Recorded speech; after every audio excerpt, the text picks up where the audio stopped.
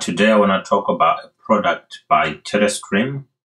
So Telestream makes Wirecast, and I'm going to look at one of the products of Wirecast. There's quite a few of them, but I'm going to look at Wirecast Play. And this is the Wirecast Play application on a Mac. The other Wirecast app is this one here.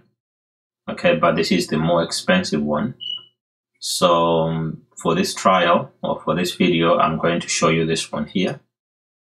So this is what it looks like. And I'm going to expand it here just to make sure that I've got more room to show you. Okay, I might just show you the other one as well.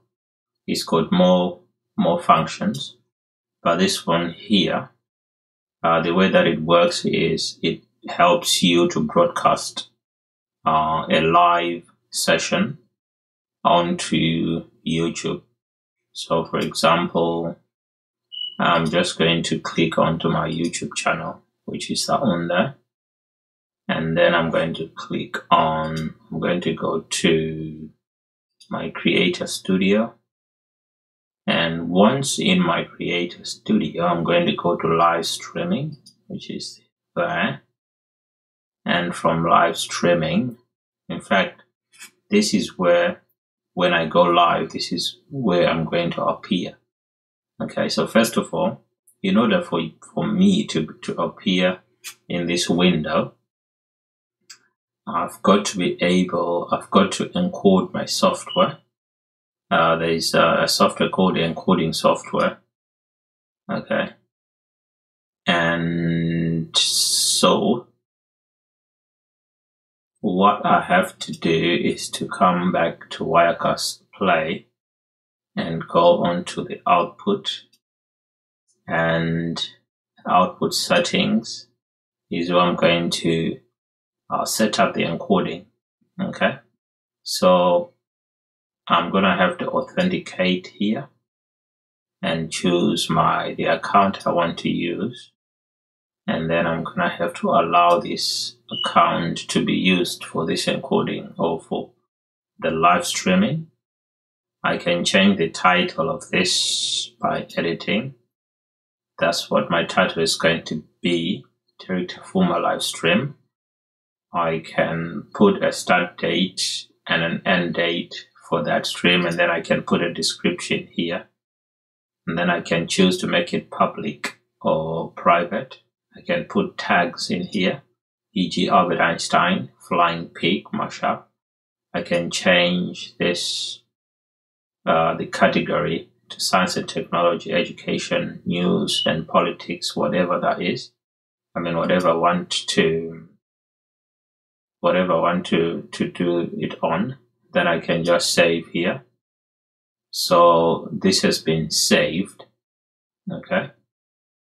This has been saved. So if I click OK, it means that when I go here, okay, the stream is offline, but I should appear in this box here. You can see it has changed from what it was before. Okay. Now let's go back to here. You can see in this space here, it says live broadcast area. This area represents application output. So if I click on here on layer 3, I'm on layer 3. There is layer 1, master layer 1, 2, 3 is this one, 4, 5. And because this is the free version, but I've paid something like $10 to remove a watermark which was in this area. So I've been able to remove the watermark, but I'm only restricted to this third layer. Okay, and my desktop camera is taking this shot. Okay, so this is the shot being taken by the desktop camera. Obviously, I need some lighting in here to make it look better. But I can add other things where there's a plus sign. If I hover over it, then it gives me the option of adding a video.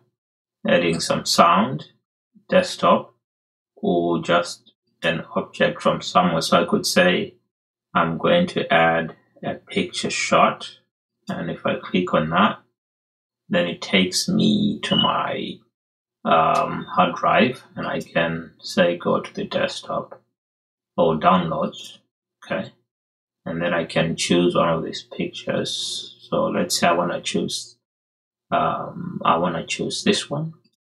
This was a thumbnail I made, okay, on social media for my blog, directorfuma.com. Let me just show you what it is. There it is, directorfuma.com. And if I come back to here, I think I might find it. It's on one of these. Let's see, live streaming. Today's a perfect day. Social media, television. It could be this one. Let's see if it's the one.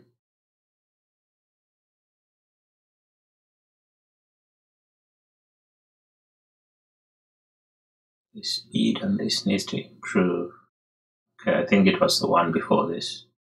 But anyway,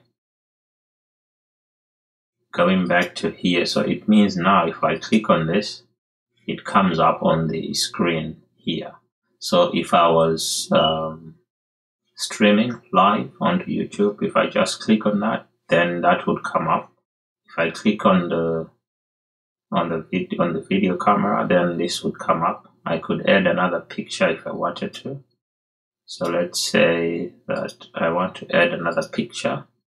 I'd go back to picture shot, and I would maybe choose a different one this time.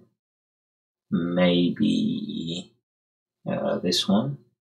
Maybe this phone. Maybe I'm going to be talking about the iPhone or social media on the go, mobile social networks. Okay. Then I could come here, I could add maybe,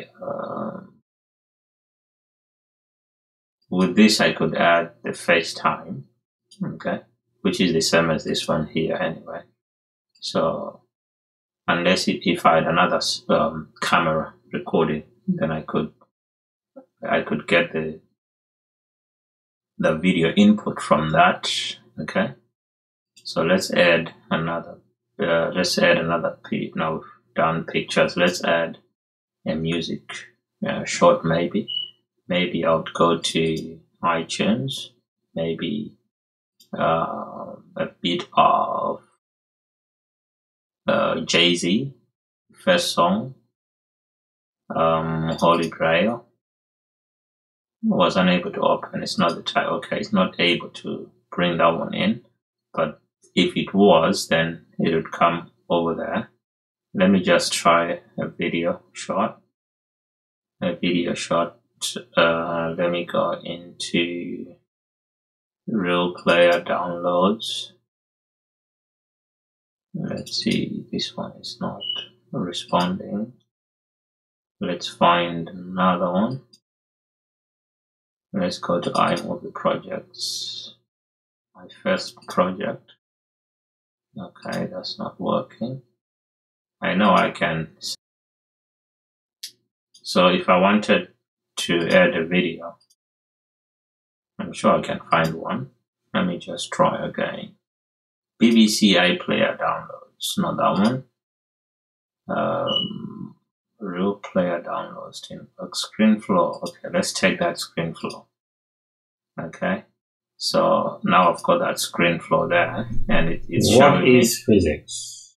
To answer that question, I'm going to type in physics. See what the experts say. Physics. Okay, so you can see that from ancient Greek. At the bottom here, I just don't want to speak over the video, but if you see at the bottom here, there's a counter. When I do put the video, there's a counter showing how many minutes are left. Knowledge of nature from Usis. Nature is the natural science. Okay, so it means that during the live broadcast, I can switch between these pictures and that video. That involves the study of matter and its motion through space. Okay, then I can have that. But all of this is not yet available on the YouTube here until I click on stream. Okay, let's see this one. Let me see if that's going to send it. No, not yet. I would have to click on stream. Just click on it for a few minutes. Okay. If I click on screen, you can see it's starting. Stream health is good because it's all green here. And then I should appear in this window. Okay. There I am. Appear in this window. If anyone is tuning in, I'm just doing a video on a screencast, okay, to demonstrate how to use Wirecast Play. Okay, so at the same time I can also record what I'm doing. Okay, and then I can do that along with related concepts such as energy and force. Okay, let's see if there's some images to go with physics. There we go. I like this image here. I use it quite a lot.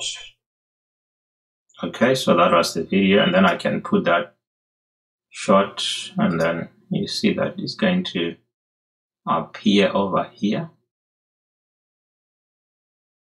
There it is. Okay, then I can also put that shot in. There it is. And let's see it appearing over the side. And I can make that full screen as well. Okay, so to those who are on YouTube, I'm going to stop now because it was just a simple demonstration of this. So if I click on stream, then it's gonna stop streaming. Okay. It should stop in a minute. There, it stopped. Okay, there was one person watching. I'll apologize to that person. So I'm gonna go to dashboard, and then it's gonna show me my channel, and refresh that. See if that video appears. It's going to appear very soon. I'll be back in about a minute to check on it. Okay, so this one here is blank. It's a blank shot, and that one there is one of the video inputs. Now here it says cut and smooth. If I change that to bowstring, it means when I change, okay, between shots as I do the live stream, this is what happens. Okay.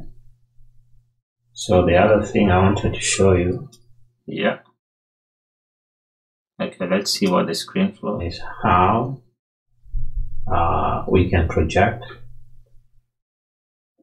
using an application called Reflector. Is that? Okay, so basically this